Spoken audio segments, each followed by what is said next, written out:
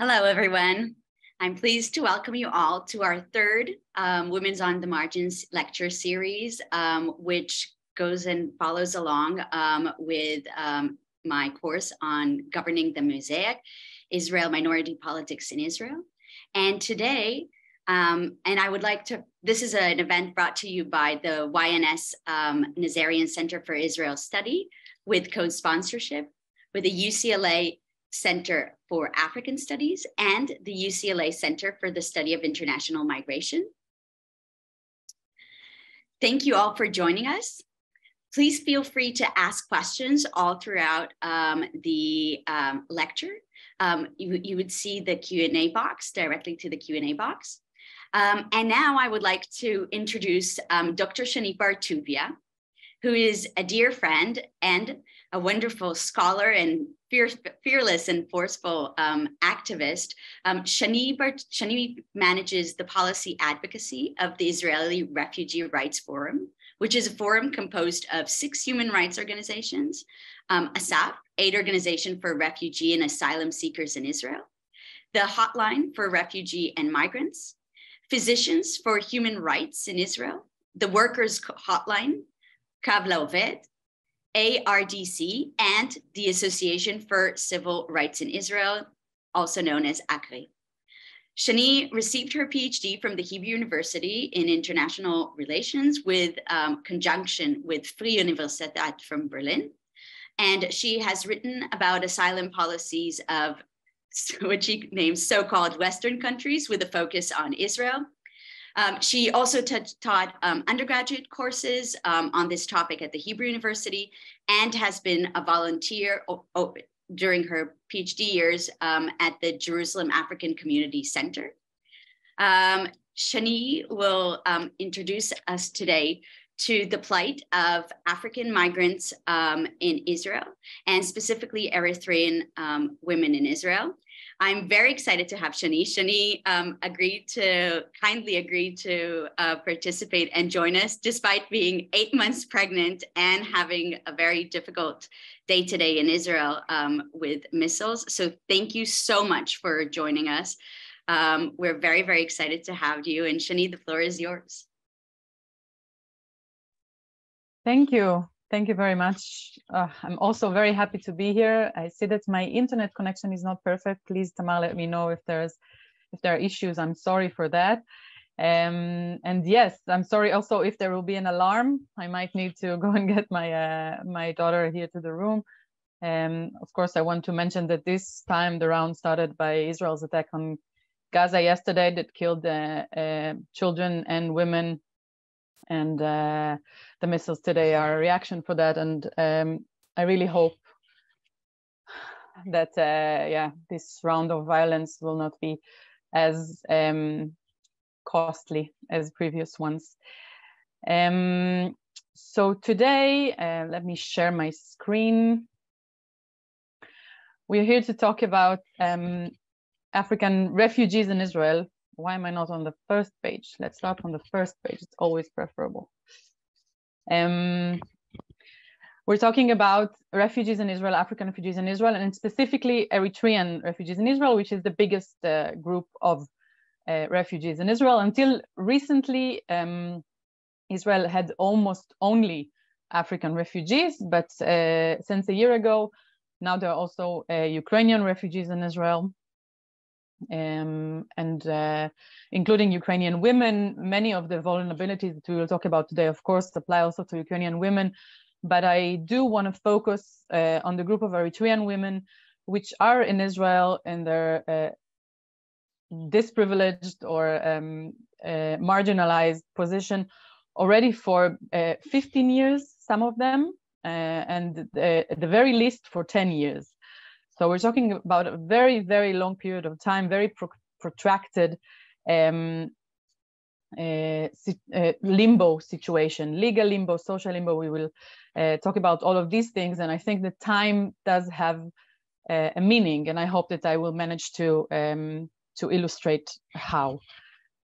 And why only Eritrean and not other groups? Simply like Sudanese. There are quite a few Sudanese refugees in Israel and as well, but most of them are men. So the group of Eritrean women refugees in Israel is simply the biggest group of African refugee women in Israel. And this is why it will be our focus today. I want to start by talking a bit about the past, about things that you can't blame Israel for, you can't blame the host country for, but are important to understand the background of these women and their current suffering. If we talk about Eritrean women specifically, talk about Eritreans in general, I hope, I believe that most of you do know something about Eritrea being one of the worst dictatorships in the world, if not the worst. In some aspects, it's worse than North Korea, in some of the international ratings and measurements. And the most well-known problem in Eritrea is the enforced military service that is basically not limited in time and is not really a military service. It was recognized as by some international bodies and some states as slavery, and it includes the disappearance of people and torture and forced labor, as I said. And of course, you don't get to see home for years and years. You don't really get paid, and all sorts of other characteristics. And this one also has a specific gender aspect. If you meet an Eritrean woman that was in the Eritrean military, you can assume that there was some sort of sex slavery involved, some abuse. So the military service also has a gendered aspect. Of course, also when the woman got married, just in order to try and avoid the military, this also has consequences. So it means that many of them became mothers in a very, very early age. This is also a gendered source of vulnerability from the home country. Not seeing their partners for many, many months, and basically raising their kids alone, financial burdens, etc. Now, apart from the situation in the home country, also the escape, the way to Israel, which for some of them was not out of choice. Some of them were planning to get to other countries, were kidnapped from different refugee camps along the route. Some of them did plan to arrive to Israel, but all of the women that arrived to Israel crossing by foot via the Sinai desert, all of them passed via Sinai and passed via the torture camps. So it depends on the period. There were, and here you see a poster of a film that I really don't recommend that you will see unless you want to suffer. It's horrible. It's a horrible film. It's basically an Eritrean Swedish journalist that talks to the victims that are, while filming the film, are in the torture camps, trying to help them to gather the ransom money. So it really depends on the period. There were periods that it was really, really bad, the situation in Sinai and in torture camps. And you can know that if people came a bit later, so 2011, 12, around the Arab Spring years, then they suffered more. The ransom was higher. The periods of being imprisoned there were longer.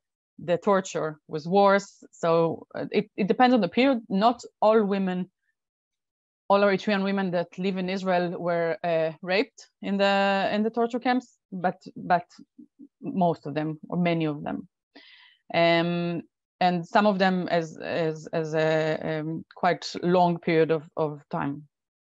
Some of them while having their kids with them. So we're talking about specific gender-related persecution in the home country. We're talking about the escape, which the journey is, as always, more dangerous for women. We're talking about the torture camps in Sinai that had a specific aspect for women. Maybe many of them arrived to Israel while being pregnant with unwanted babies from these months that they, weeks or months that they spend in the torture camps. And the final aspect that I want to mention that is a gendered source of trauma before arriving to Israel is the sometimes the necessity, the need out of no choice to leave their kids behind. So many women, we have a report from 2016, Asaf has a report based on interviews with 140 women. So in this report, quarter of the interviewees had children that they had to leave in Eritrea. So transnational mothering, if you want to euphemize it, but basically kids that they had to leave behind and that they haven't seen for between 10 and 15 years. I'm saying, by the way, between 10 and 15 years, there are no new Eritrean women in Israel because since 2013, the border with Egypt is closed. So it's almost impossible to enter Israel from Africa if you're unwanted. So if the last women that entered in 2012 are here for a decade. That's why I'm saying between 10 and 15 years. So these are kind of, I'm doing it really because I want to cover a lot. I'm doing it really shortly, but I will be happy to any of these points if you have questions, and please bring them up, and then we can talk a bit further during the Q&A. So most of the Eritrean women that are in Israel today, they carry the scars of these aspects of the situation in the home country, life under dictatorship, but specifically as women, life in the army, but specifically as women, and the scars of the escape and of the difficult month-long journey to Israel, the torture camps, and the need to leave parts of their families behind. And then they arrived to Israel. And now the next two slides, I'm going to describe the policies. So it's not only about the women, the refugee women that are living in Israel. It applies to all refugees that are living in Israel. But then I would want to go back to focusing on women and explain how these general no-asylum policies, how they specifically and disproportionately affect women, why women suffer more. But first, suffer from what? Israel's policy, since African asylum seekers started arriving here in large numbers, which started around 2006-07, Israel's policy is quite stable in the sense of not wanting to bluntly violate the international law and deport them. So Israel does not deport them back to their home countries, and that's an official policy, but also not wanting to integrate them. So no deportation, but no integration. They are, and this is very clear has been very clear by all Netanyahu governments, which are almost the only governments that we had since 2009. It's quite clear, it's quite official that they are not wanted here. Even after the border was sealed and no new people entered, and now the group is becoming smaller and smaller. Today, we're talking about only approximately 30,000 African asylum seekers in Israel. So quite a small group. In the height, it was 60,000. So even today, even after all these years, even when the group is smaller, it's quite clear that they are not wanted here. I'm not going to go into explanations why. It's not my expertise. I'm willing to share my thoughts, of course, during the Q&A. I have my thoughts about this topic, but I've never investigated the sources for the treatment or the attitude, the approach towards refugees and asylum seekers in Israel. So what does this no asylum policy include?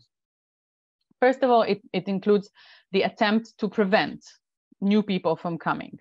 So it's the border fence, it's the cooperation with Egypt when this was possible, to ask Egypt to stop them before even coming close to the border. It includes the attempt to return people to Egypt, which are a violation of international law. They call it the hot return. It's basically a violation of non-refoulement because Egypt was not safe. Israel had an agreement with Egypt. It wasn't very successful, thank God. So something like 700 refugees, all in all, during 4 years, I think that this agreement was in place, were returned to Egypt. So that's in general the attempt to prevent. Again, I don't want to go too deep into it because we are mostly talking about the women that are in Israel today, those that were not returned and that managed to enter. The second aspect of Israel's no asylum policy is removal. Removal is a word that Israel uses, harhaka, which of course means deportation. But as I said, Israel is not deporting them officially to their home country and forcibly.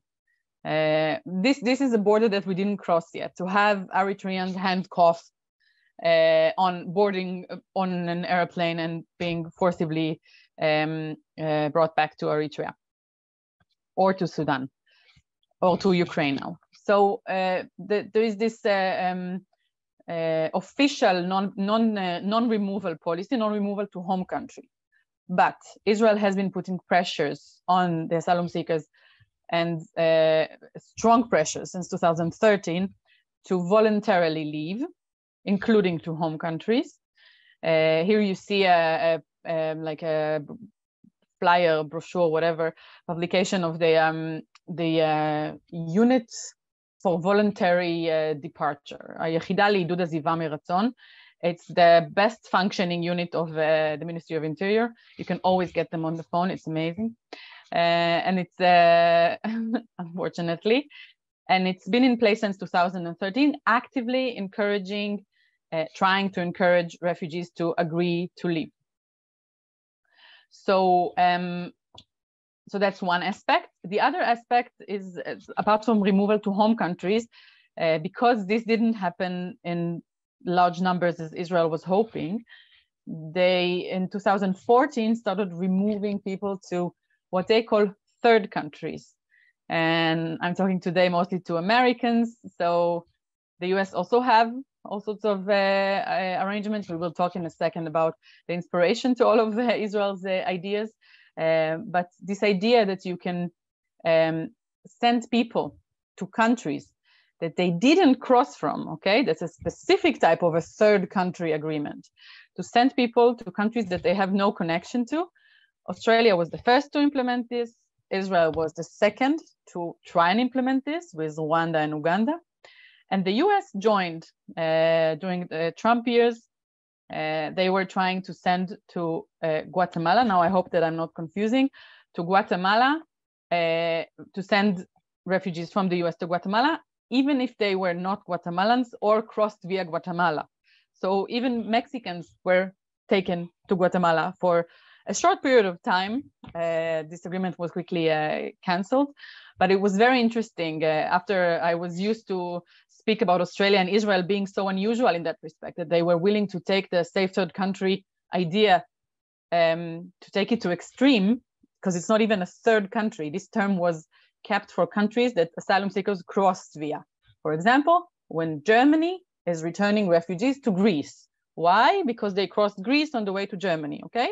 So this was the term safe third country until recently. The US also has such an agreement with Canada and did similar things with Mexico and with other countries.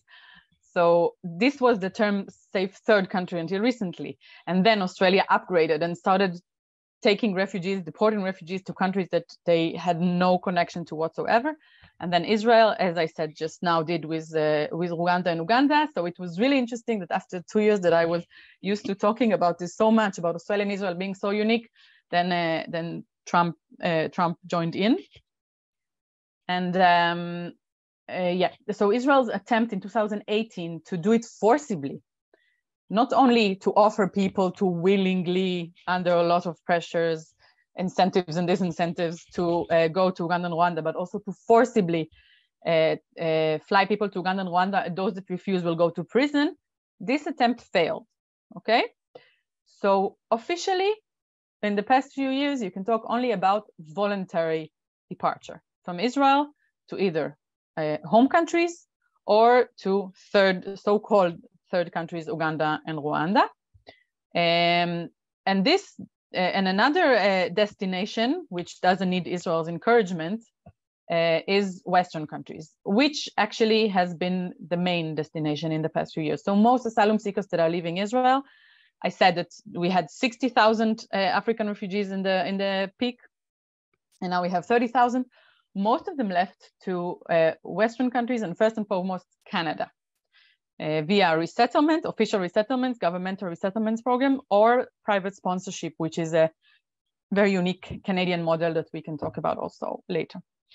So that's the aspect of removal. So trying to get rid of those who did enter. Yes, sorry, Tamar? When you refer to these numbers, these are the total refugees that came to Israel? This is a year or? No, it's the total. It's the total. It's a very small group. It's a total. In the peak, so the peak was 2013, let's say, the peak was 60,000 people, something like this. The numbers are all available online, but it's have been really low numbers.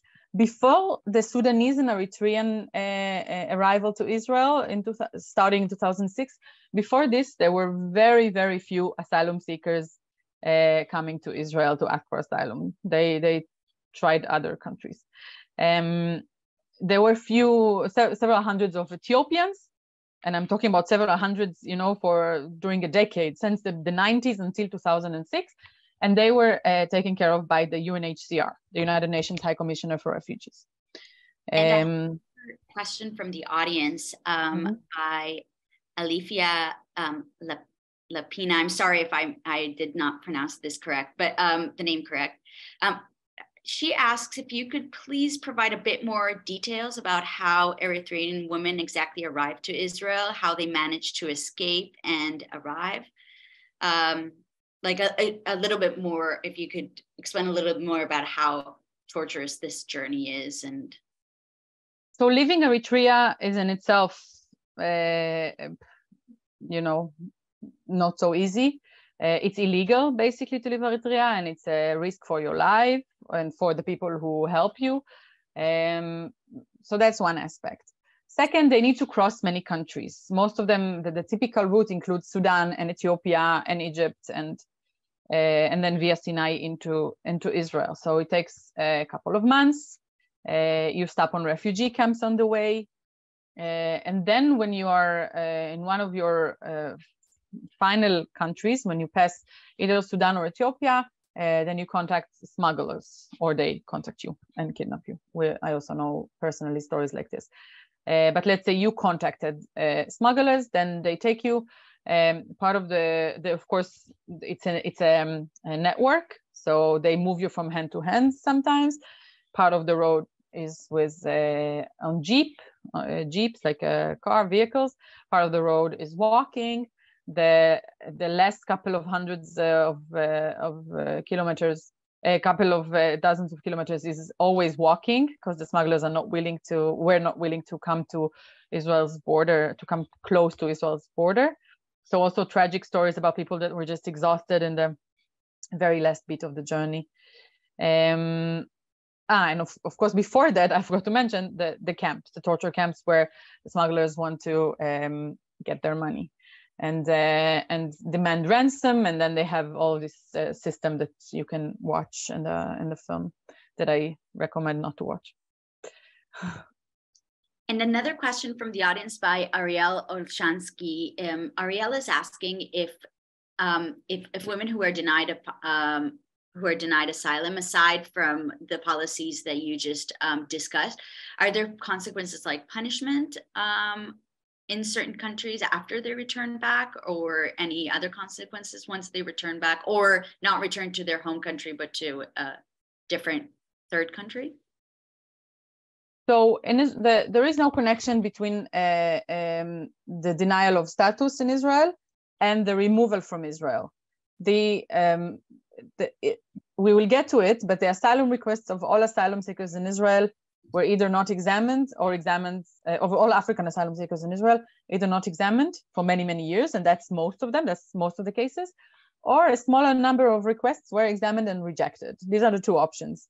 Because we have something like 20 Eritreans that managed to get refugee status out of these tens of thousands, even though in other countries, Eritreans get recognized in very high rates, over 90 in some years. 90% of Eritreans that apply for asylum get it in Europe, get some sort of protection.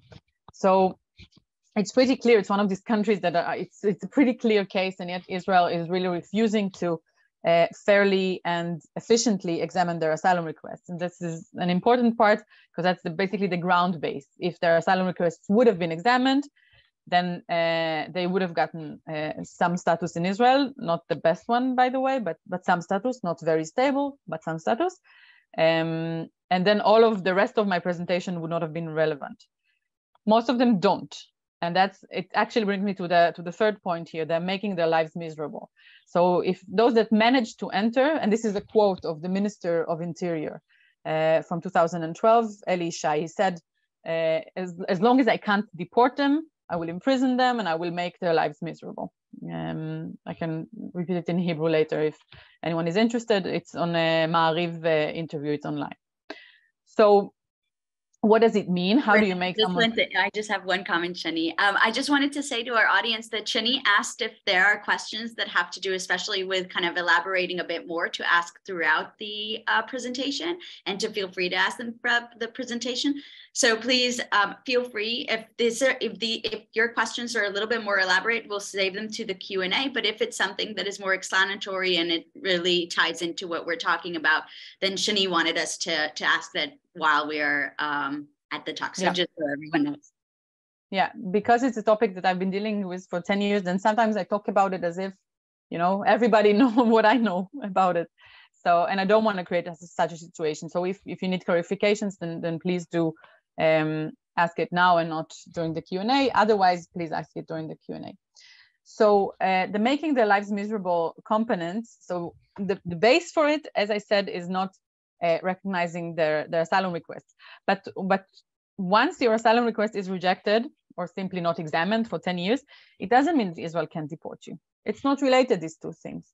Israel is not deporting Eritreans, period, or Sudanese. As I said, Israel does not want the pictures of handcuffed Eritreans, especially women, by the way, taken forcibly on an airplane. This doesn't happen. And I don't want to jinx it, because with the current government, it can happen next week that they decided that Eritrea is safe and there's no more protection from deportation. But right now, and for the past 15 years, there is protection from deportation, okay? Even if your asylum request was rejected. It doesn't mean that it's not a stressful situation. My friend Aster, who is working with us in a staff, her asylum request was rejected a month ago, something like this. And she immediately thought that it means that she will be deported. She didn't understand, because the system is so, are you allowed to say fucked up on a UCLA talk? So the base for the making their lives miserable component, and as I said, it's an official policy, this is even unfortunately a quote, is not to positively recognize them as refugees, and in general not to examine their asylum requests. And that means that they don't have the status of recognized refugees in Israel. They are refugees, but not recognized refugees. So what do they have? What is this making their lives miserable? How does it look like in practice? And here I put a picture of the visa that they do get. It's a unique visa, a unique permit that was invented for them, 2A5 permit, conditional release, as you see here written in English, which means that they are conditionally released from prison, because you can't imprison them for so many years, because we still have courts in Israel. And so they are released from prison. They were imprisoned at the beginning. We had different times, again, different attempts to keep them in prison. We don't have time to go into history in that respect, but they are released from prison. They are allowed to work. Today, they even, following a court process, of course, deleted the part here that says that this is not a work permit, because this was a confusing sentence. It is not a work permit, but they are allowed to work. So because this sentence caused a lot of confusion and troubles, a successful court petition brought to deleting it from their permit. So today the permit looks more or less like this, but without this sentence that says that this is not a work permit. And this is the visa that they live with. It's a piece of paper. It doesn't even look like a proper visa that other types of immigrants get in Israel. and it doesn't give them almost any right apart from the right to live here and the right to work here, but it's not an official right. I will start with the employment situation then, because I already talked about it. It's basically Israel doesn't want to give them work permits, but the court said to Israel, well, you need to make sure that people can eat as long as you let them stay here. And then the state said, okay, until I will find another solution, I will not enforce the prohibition on employment. This was in 2011 or 12, 11. It's been more than a decade that the non-enforcement policy, this is the official name, Hesder Achifa, is applied. And this is the way that they are employed under a non-enforcement policy. Now the Ukrainians as well, by the way. Now the Ukrainians as well. Tamar, sorry, were you saying something? No, okay. So that's the employment situation. Almost any other positive right, so something that the state doesn't need only to allow, but need to give, social rights, health insurance, which is funny to say to Americans, public health insurance, but in Israel, everybody has public health insurance, so they don't get it, the public health services. Welfare services. I will touch on specific things in a minute when we will talk about the women again, but in general, most of the welfare services, most of the allowances in Israel, they are closed to asylum seekers. So health and welfare and access to higher education, driving license, almost everything that you can do in Israel, acquiring higher education, then they need to pay like foreigners, and they have many other obstacles on the way to acquire higher education. There are some professions in Israel, many professions in Israel, that you have to be a resident in order to work in these professions. So they are prevented from doing all this. It's basically living for 15 years in a status that is supposed to be really, really temporary, and that doesn't enable you to develop your life and yourself in Israel. Another aspect of it is the bureaucracy, the bureaucratic maze, what I call the bureaucratic maze. It's basically living in Israel without an ID number is basically impossible. All of you who lived in Israel or who visited Israel know how often we use it in the gas station, or to order sushi, or to use, of course, your credit card. Almost everything that you want to do in Israel, you need an ID number. So life for 15 years in this limbo situation. And that brings me to the question of how unique is Israel, because I mentioned already the example of the safe third country agreements, and that Israel was really not the first one to do that. And I want to say that the intentions, so not wanting spontaneous asylum seekers coming and asking for asylum and then getting it, this goal is shared by almost all Western countries in the past 3 decades. And it was not invented in Israel. Many of the specific measures were not invented in Israel. Some of the worst ideas, including this safe third country idea that I mentioned, were invented in Europe, were invented by Germany at the beginning of the 90s, when Germany coped with a rather large number of refugees from Yugoslavia and other countries, implemented by, again, some of these measures were implemented by many, if not all, of Western countries. Of course, the United States in some periods of time. Australia is really, really bad with refugees.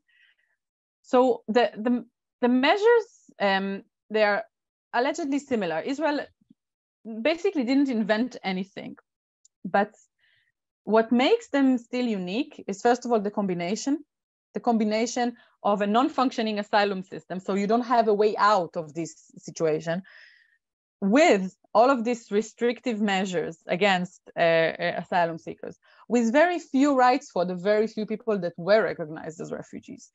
The combination of all of these aspects is unique.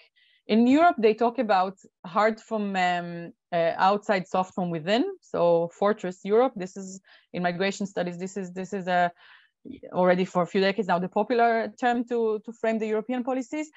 So many countries, they make the lives of asylum seekers that want to enter quite difficult.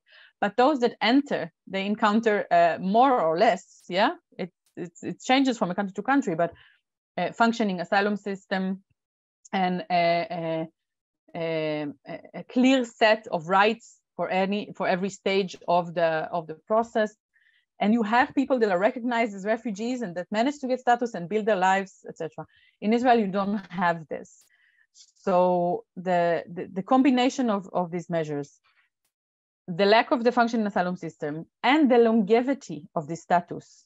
You also have other countries that have all of these temporary solution, leave to remain, they call it in the UK. In the US, they also have these group protections that are limited in years and stuff like this. But having a group of people, a big group of people, for so many years, having such a thin status that doesn't give them any social rights and any chance to get out of poverty and marginalization, this is unique. This puts Israel in quite a unique situation. And that brings me to the last, I have still like 5 minutes at least, right? Okay, so I try to sketch it very, very roughly, the picture of what Israel has been doing with these refugees and what it hasn't been doing with these refugees for the past 15 years. And I want to talk a bit about the consequences. Where are the asylum seekers in Israel today, the refugees, and especially the women? So when we're talking about the consequences of unregularized employment, with lack of social assistance, with, of course, the past traumas and the persecution and background of migration in general, that's always, of course, also a factor. When we're talking about the combination of all of these things, what does it create and why these consequences are more severe for women? So first of all, of course, first and foremost, it creates poverty. Asylum seekers in Israel, most of them are on some level of poverty. But of course, women suffer more. Whenever we talk about lack of access to the employment market or challenges, women always suffer more, right? even in for us privileged women, it's when compared with privileged men, it's always more difficult. So we're talking about these women at the first 2 years. Many of them took longer than the men to even start working at the beginning when they had very young kids. Then the men were mostly working, and then they joined later to the market. It means also later language acquisition. It means that they are more vulnerable. If women are in charge of raising the children, it means that they are less flexible with the work that they can take. So in reality, most of these women, they take works that are unskilled on one hand, but as flexible as possible on the other, and that means cleaning. Most of the women asylum seekers, this is the most common profession among women refugees in Israel. They are more vulnerable to exploitative employment. Of course, men as well, because of this situation of non-regularized work, non-official work, and also no way of acquiring new opportunities to move to other professions. So of course, everybody are exposed to exploitation, but women are more exposed to exploitation. Of course, women, unlike men, when we're talking about difficult poverty, like severe poverty and exploitation in the labor market, they are more exposed to survival sex and all sorts of prostitution. We know that during the COVID years, the number of Eritrean women in prostitution tripled itself to a couple of hundreds of women, which is in percentage, it's very, very high percentage. The poverty also leads women, because they have no choice and they have kids and they are not as flexible as the men. They can't change cities as easily, change locations as easily. It brings many women to compromise their living spaces and to live in very small flats with many flatmates. So sometimes, if they're lucky, it's with other women and their kids, but often it's with other men, relatives or non-relative, and that often creates also non-safe environments, environments that don't have privacy for the women and their kids, etc. Another result which is relevant to all of the refugees but affects women more is the social isolation. So I touched again, and it's all of these factors, they intersect. So I touched the language acquisition issue, and I touched the employment issue, and then it means that the bureaucratic challenges that they suffer are bigger. The need to they often don't own their own bank accounts. They often don't have a salary slip because they work in this type of jobs. So they don't have a salary slip to show to the bank in order to open a bank account. So they use their partner's bank account or their cousin's bank account or whatever, and then it means that they can be blocked from their money just one day. So all of this form of bureaucratic challenges, the social isolation, the dependency on the social environment is much, much higher. We're talking about the disintegration of family and community. Of course, again, in all immigration-related situations, we're talking about this, but here it's especially apparent because when the community is disintegrating, when people have opportunities to leave, and especially the stronger people have opportunities to leave, because in order to get a sponsorship to Canada, you need to have some resources, not only financial, but also even mental resources. And it's mostly men that are leaving to Canada. And there is a real phenomena of men leaving to Canada, and then women are left behind with their kids and often with their empty bank accounts.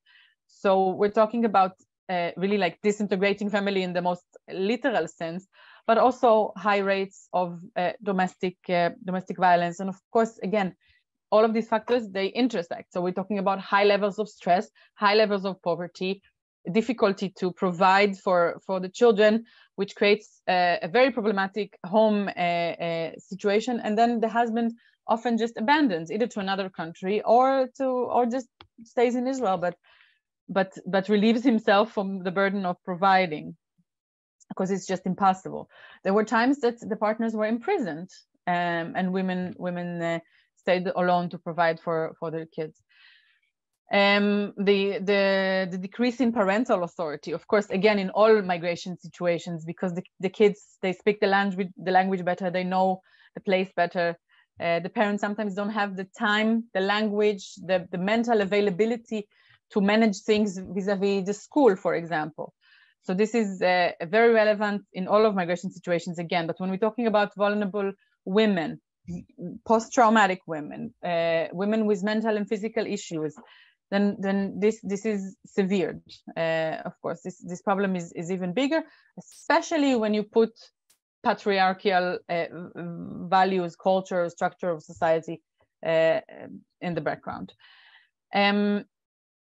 And what enhances all of these issues is the fact that not only the problems are big, but the assistance is very, very small. And I will finish by mentioning this, that I already said that most of the welfare services are blocked in Israel for refugees because they are not recognized as refugees and they don't hold a residence status. And that means that all of the problems that women suffer, being a single mother, being a victim of domestic violence, being a disabled, post-traumatic, torture victim, whatever, if an Israeli woman suffers from one or many of these things, then you have a whole system. Israel basically has still some sort of welfare state characteristics. You have a whole system of allowances and of assistance from the state, and the asylum-seeking women are entitled for almost nothing of this. And even the things that they are entitled, good example is victims of domestic violence. This is a fight that was relatively successful during the years. So officially opening some of the rights and some of the state assistance available for victims of domestic violence, even if they are non-resident, even if they are refugees. They are theoretically entitled, but then in practice, you go back to this bureaucratic maze and to the fact that when their visa is expired, there's a difficulty to take them into the shelter. They manage in the end, the social workers, but it's an effort every time. Or to get for them the one-time grant that they are entitled to after they finish their time in the shelter. It's in practice, often it doesn't work, even though they are theoretically entitled to get it. So there's not only lack of rights and assistance, there's also lack of ability to realize the very few rights that they are entitled to.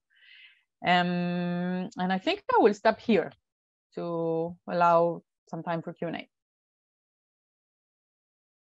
Thank you so much, Shani. This was fascinating.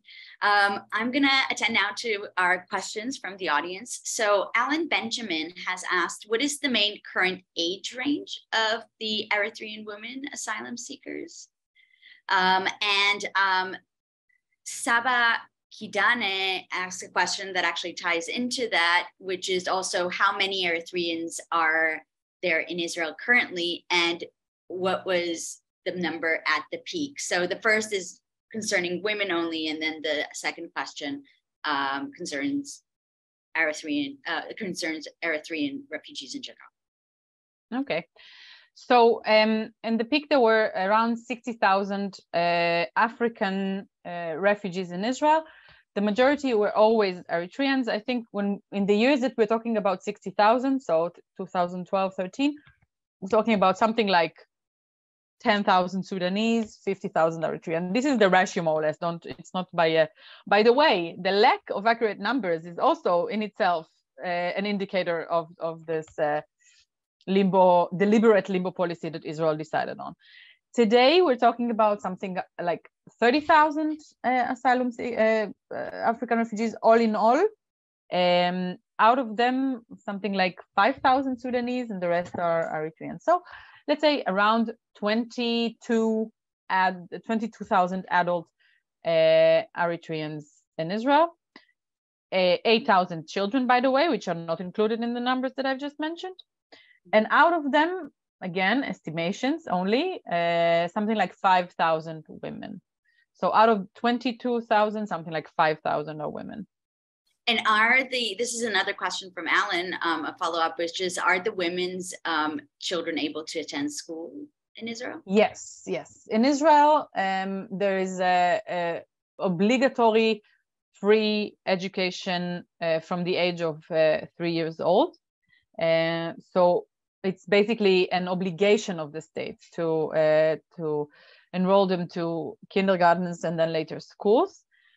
But we can talk about all this topic also for hours, because there are many, many issues. One of the biggest ones is that there is segregation in Israel, not de jure, but de facto, and especially in Tel Aviv.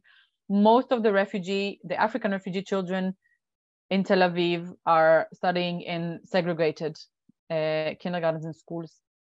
And this has very bad consequences. And of course, also the years between 0 to 3, which in Israel, you don't have public education in these years.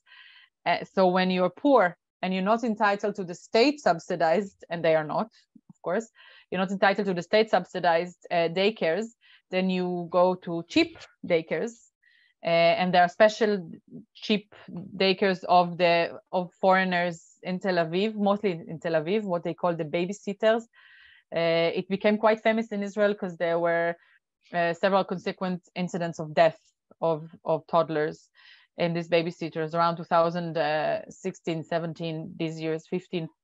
And the years that they spend in these babysitters, which is still unfortunately the majority of refugee children do go to these unsupervised daycares.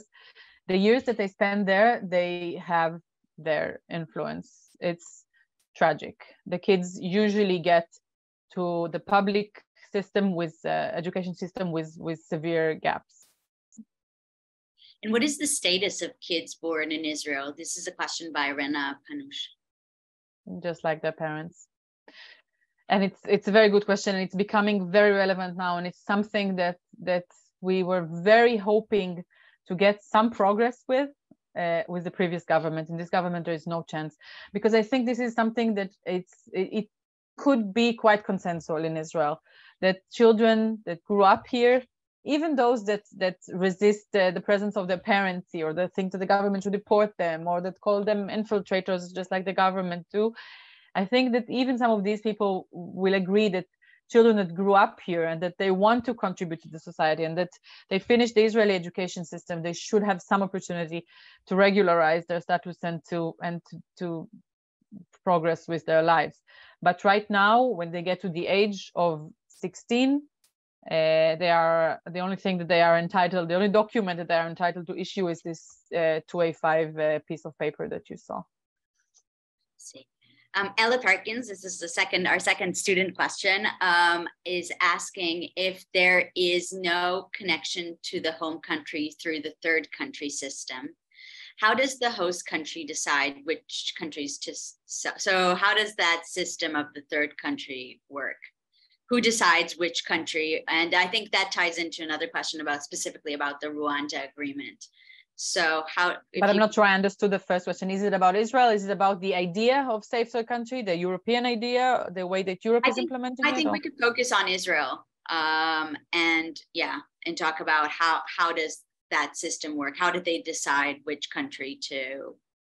They only managed to convince Uganda and Rwanda. Netanyahu tried. It will depend on countries willing to make it. Yes. You need to strike a deal. You need to, otherwise the countries will not let the people on board the airplane. And once they arrive to these countries, the third countries, what happens to them? What are if you can elaborate a bit more about these agreements, what happens to them once they're there? So I must say, I mentioned that in 2018 there was an attempt to do it forcibly, and this attempt failed, thanks to a very big public outcry that surprised us, the activists. It was very big. Tamar probably remembers that Lior and I and many others, we were very much preoccupied with only this and no PhD research for a few months during 2018, and it was a successful campaign. And Rwanda, in the end, backed off and didn't agree to have a written agreement that says that it's okay to deport forcibly Eritreans and Sudanese into its territory. So once Rwanda was unwilling to sign such a written agreement, and the Supreme Court, thank God, the Israeli Supreme Court was brave enough to say that you at least need to have a written agreement when you declare such a deal.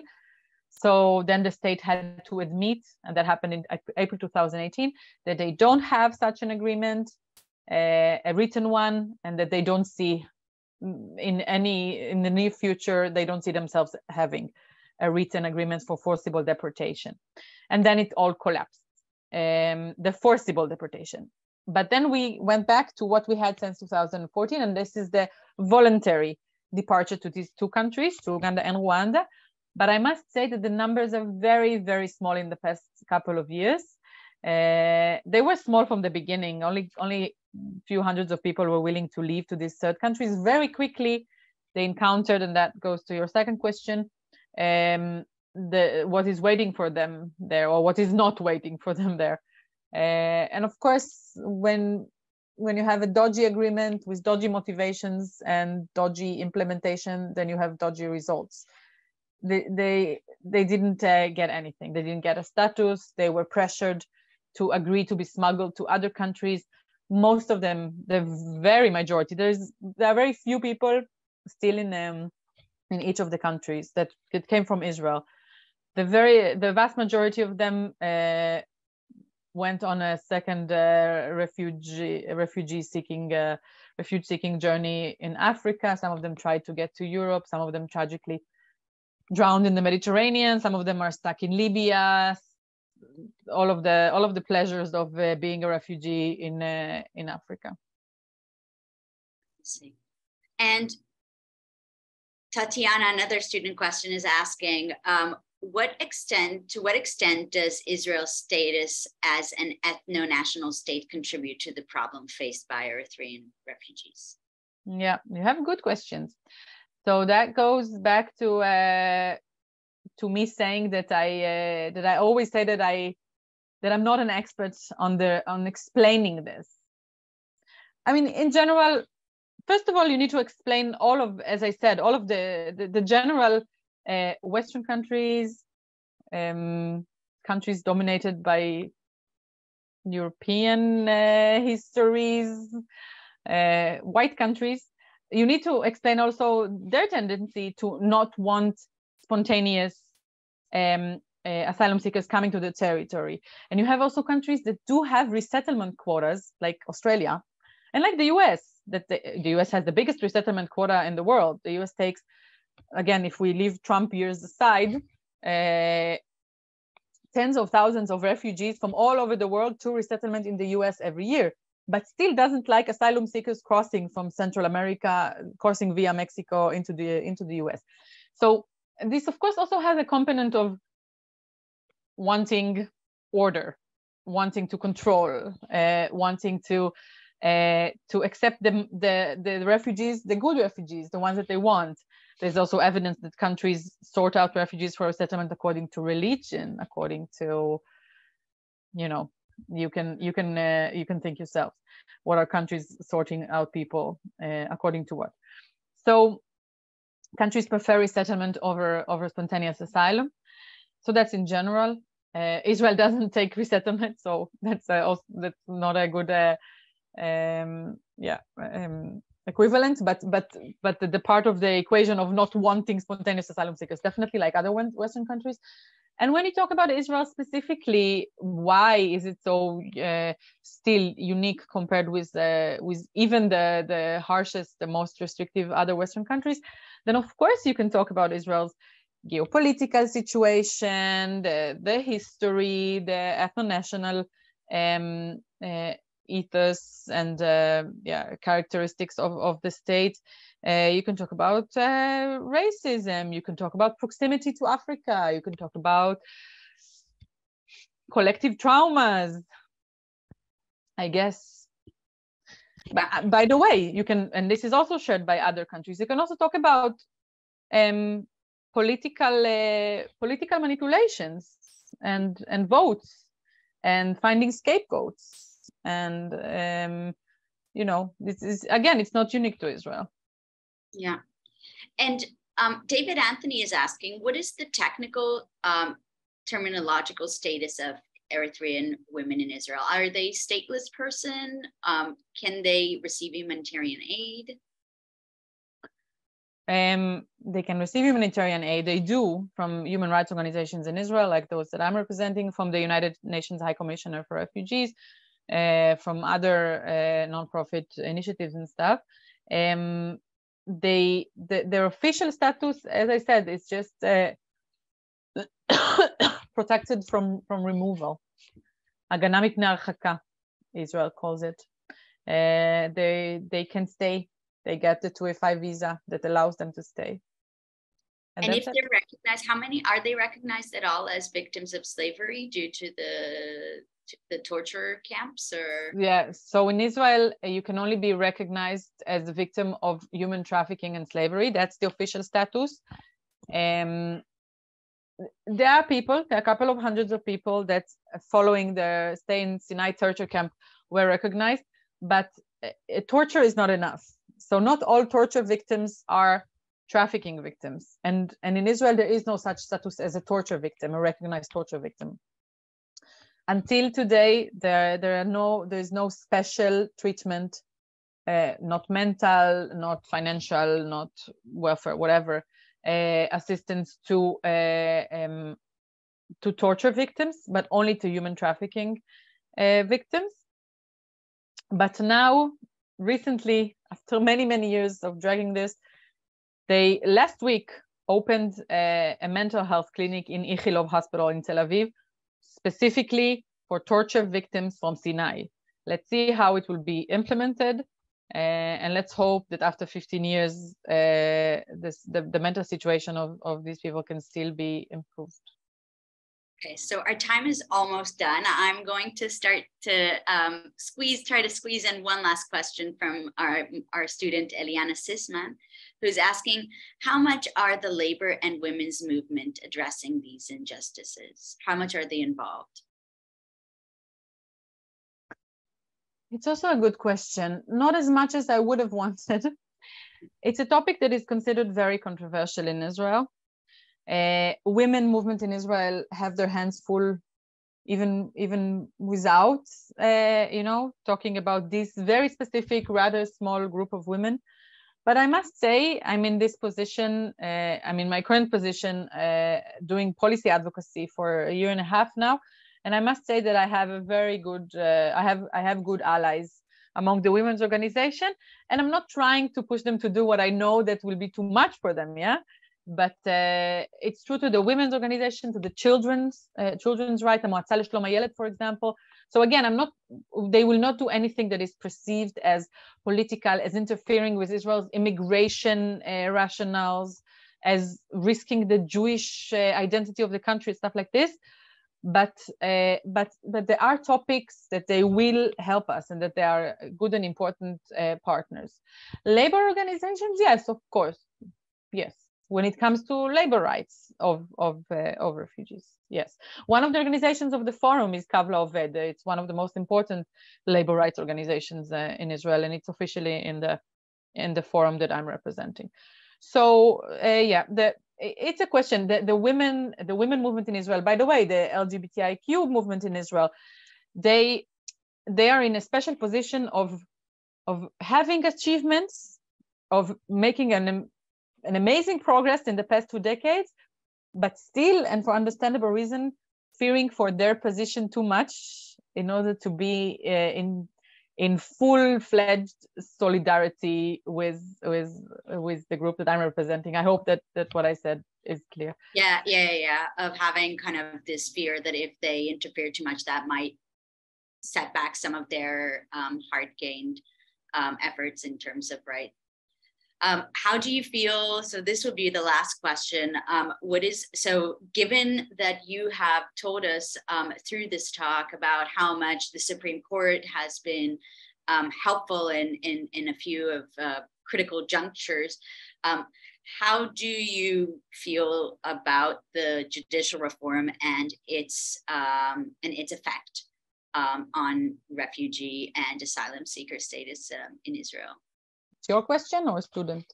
It's fine. It's a good one, Yuzi.